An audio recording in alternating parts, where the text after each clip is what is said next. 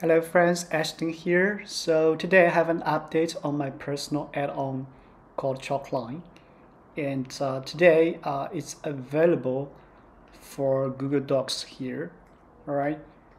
So let me show you what I have here in this add-on for Google Documents. So right now it's just only one feature called Bionic Reading.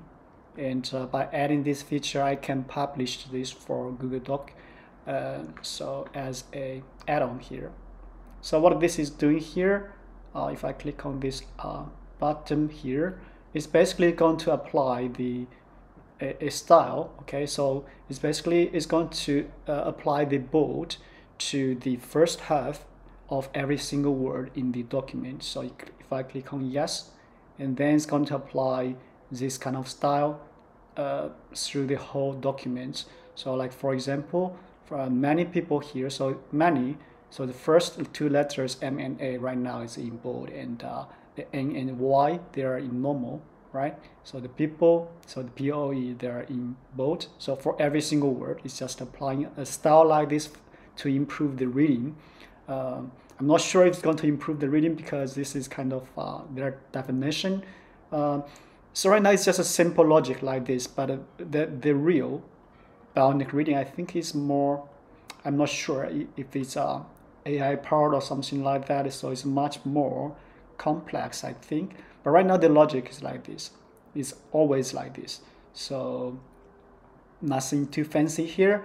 So this is just the beginning of the add-on for Google Docs, and I'm planning to add more similar features, or basically any small tiny features for Google Documents we can improve with tiny script if we can. So I'm planning to add more features like this, and if you have any similar ideas, or if you find anything is interested in the Google Documents, and you find something is you're doing that a lot every day or something like that, repeating stuff, so maybe we can have a script to improve that, though you can use it.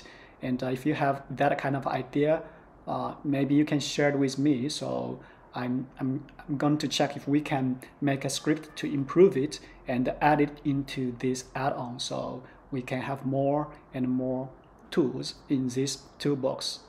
Okay, so I think that's all about this update, and thank you for watching. Bye bye.